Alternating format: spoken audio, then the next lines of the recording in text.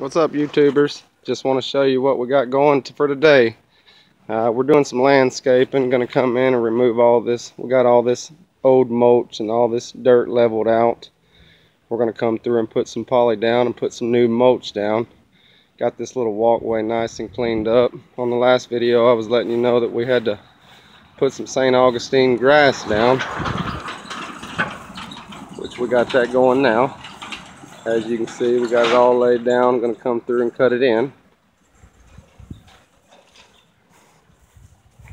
We got one that looks like he's working, but he's not. There you go, Larry. You like that, huh? As you can see, it's looking great. She said she wasn't a gardener and didn't want to deal with all the plants, so she'd rather have grass in this spot. I'm gonna take you to the back. As you can see, we got this bed all cleaned out. Somebody had did it before, but they didn't put the poly down and all the weeds were growing through the mulch. So the right way to do it, guys, is to put poly down and then mulch everything. It'll keep all your weeds from coming through. Saves you a lot of work. Trim this old ivy way back. We're actually going to be redoing that fence also. On the last video I showed y'all guys the roof line. As you can see, we took everything up nice and neat.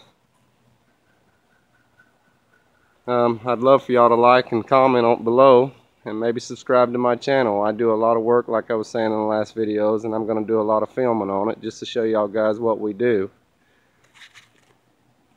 And I will be putting another video after we get all the mulch laid down. But as far as the St. Augustine grass, you know, you want to keep it watered and keep it fertilized, and it'll do great, especially this time of year where I live. We're getting a lot of rain. As you can see, we got a lot of St. Augustine grass around here. She just wants it to match. Like I said, she's not a gardener. She bought the house last year. Don't want to deal with all the plants. She'd rather just have grass in some areas, which we're going to keep all this area in the front and back nice and simple, where she don't have to do a lot of work to it out here. Like I said again, guys, I'd love for y'all to follow my channel. If you would, like on the bottom, comment down below, and subscribe.